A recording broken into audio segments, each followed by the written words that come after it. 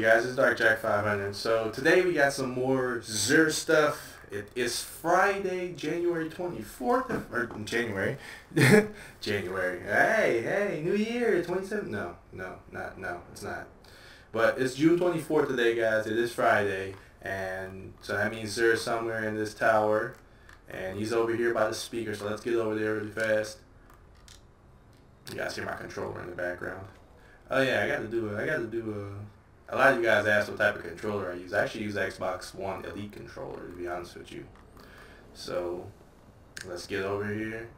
Check out that view though, guys. Yeah, it's nice, isn't it? You see the little traveler over there. Alright guys, so this is where XUR is. Let's see what he's got today, guys. Come on.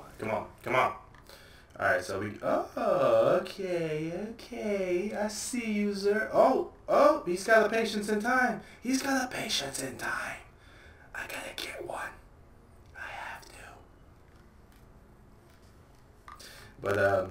But yeah, guys, so let's start with everything, guys. We're gonna go with, he has the MK44 stand-asides for the Titan. Be somewhere else. This is the name of the exotic perk, mind you. It increases the duration of shoulder charge and tighter turn radiuses while sprinting. I'm having a hard time reading stuff today. Wow.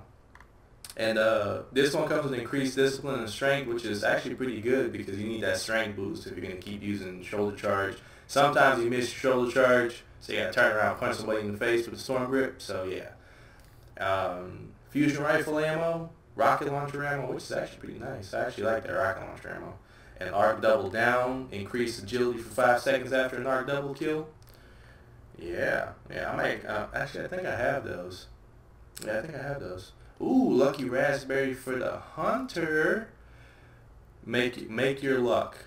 I love the names of all these exotic perks. Arc bolt grenade chains further and spawn with full grenade energy. So basically every single time you spawn into a game, you're gonna have a full grenade. That's wonders if you use things like, you don't even have to use this with arc bolts. That's the thing. It's just like the Void Fang. The Void Fang works better with axiom bolts, yeah, but you can still, it still lets you spawn with any grenade. Lucky Raspberry is the same. It doesn't matter whether you use a Night Stalker, Gunsling, the newly configured or buffed or nerfed gunslingers and blade dancers, you still spawn with grenades. So that means you can have a void grenade, arc grenade, and a solar grenade regardless of where you're spawning. You're going to spawn a grenade every single time. And for a lot of good players, that is glorious. So remember, you don't have to use these arc bolts. A lot of people confuse that. Like, don't I have to use arc bolts and then it'll let me spawn with energy? No, it spawns you with grenade energy, period. So it doesn't matter what subclass you're using.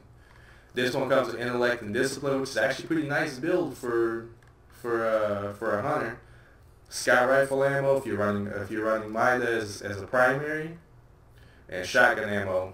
Conspiracy theory or party crasher, take your pick. Or if you're sweaty, you can get a Matador. It's up to you guys.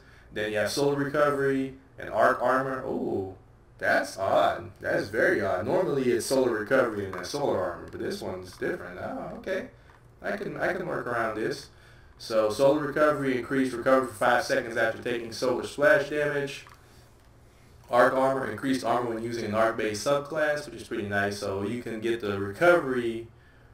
I wish this was flipped. I wish that was arc recovery and arc armor, because if that were arc recovery, that would kind of negate the effect of having blink on a blade dancer. And solar armor is just solar armor. But that's what you see. That's what Destiny does to you. It makes things click. Like, okay, so I get -1 recovery using blink.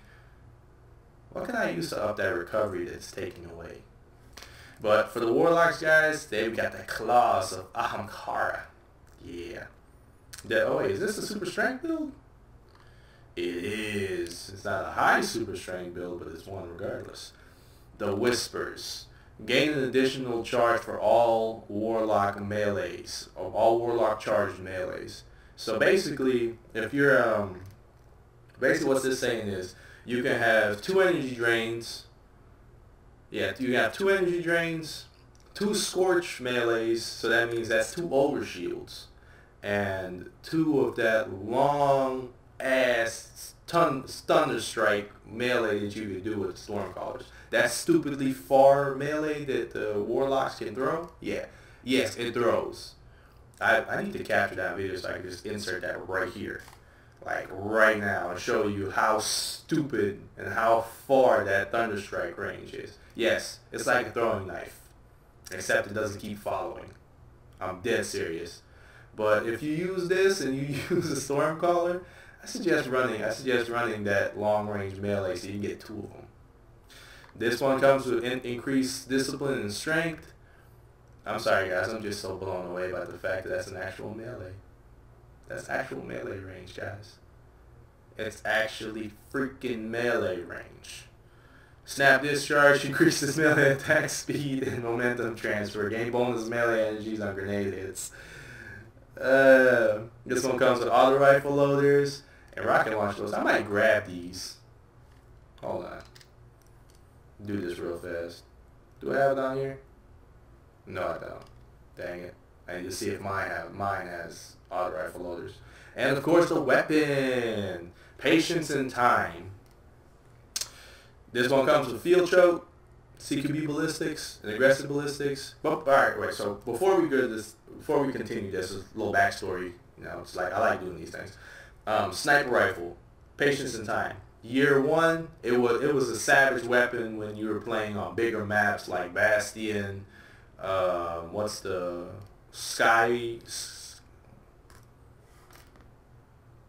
that big Earth map that I absolutely can't stand. And then you had the other one, which was First Light on the moon. This thing's glorious. You just perch up on a rock, start aiming, go invisible, and snipe people out. And the zoom on it was pretty far. That's what kind of turned it off for a lot of other snipers, like regular snipers, people that play sniper all the time, is the zoom distance is a lot. It's like one of the furthest zooms you can get on a sniper.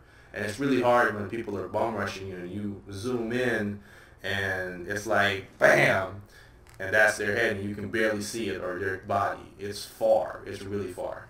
So it's actually a pretty good sniper if you're doing like, of course you can still rest snipe. This impact means you can rest snipe, but it's just not the ideal go-to weapon. I think people would prefer a longbow or they'll always prefer a longbow or 1K over this, regardless of it. It's a fun sniper, don't get me wrong. It is a fun sniper. Very fun sniper, especially when people can't see you and you're shooting. Yeah, it's a lot. But the perks that come with this third eye, so radar stays active while aiming down this weapon's sights, which is really hard to find on the sniper. Actually, you can't even get this on a sniper, I don't think. It's one of the only snipers I know you can get a third eye perk on. Custom optics, precision glass for lower zoom, wider view. It says lower zoom, but it doesn't change much. It really doesn't. Fitted stock, increased weapon stability. This thing has outstanding stability, so you really won't need that. So I suggest you go with your custom optics or field scout if you plan on using this thing. And then you have, field scout and then patience and time. The exotic perk. The exotic perk is no gear for this one. So patience and time, you gain active camouflage while aiming down the sight, so you literally go invisible. It doesn't take away the lens flare you see from a sniper, but you're still invisible. And it's hard for people to pinpoint you and counter snipe. That's the idea of it. Patience and time, if you've got it, they'll never see it coming, literally. And of course, is this a legacy? Yeah, it's a legacy engram for all those exotic helms you don't have from year 1. I suggest you don't do this, but it is cheaper than getting legacy weapon engrams. It's 31. This one's 29. You can get any year 1 weapons you don't have, like if you don't have a year 1 Eternal Warrior or a year 1 Helm of the Saint. You know, if you're one of those people who has to get like the full collection, definitely check that out, guys. Of course, the Curios, Plasma Drive, Void Drive. Equip these for durability, speed, for a rare blue spare. I don't know how you want to do that. And Void Drive, purple contrail under boost, heavy ammo sense. Again, the best way for you to rank up factions. Take your strange coins, trade them in. You get 1 strange coin, or you get 3 heavy ammo sense per strange coin, 100 strange coins. 100 strange coins will get you one reputation. Yeah, one faction rank, and it'll give you one package. So if you got 100 of these, that's 300 heavy ammo cents. Or yeah, it's 300 heavy ammo cents. You get 3 packages. It's always a good thing. 3 coins if you're still grinding for some of those year 1 turn, year 2 exotics if you need those. Glass needles for some. If you don't like the rolls on some of these, you can always re-roll them with glass needles. You have to trade in exotic shards. I'm not a big fan of that, but that's fine. Motor Light, I've done it a couple times myself. Motor Light, you trade in 2 strange coins for 1 Motor Light. Nah, I'm good. I think I'll just go with the heavy ammo cents and get 4 more of these every single time I get a rank. Just saying. But that's it for this week's XUR's Dank loot, guys. I hope you guys pick up some of these. If you're missing any of these, grab these. Grind out some strikes, play some Crucible, decrypt some engrams. You get buku strange coins from just doing random stuff. So you actually if you need 13 more won't take you long to get. So definitely pick up whatever these you guys need. So that's it for this week, guys. Hope you guys like the video. Remember to like, favorite, comment. If you're new to this channel, please hit that subscribe button. It really supports me, helps me out, guys. This is Dark Jack Fireburner signing out. I'll catch you guys on the flip side. Peace.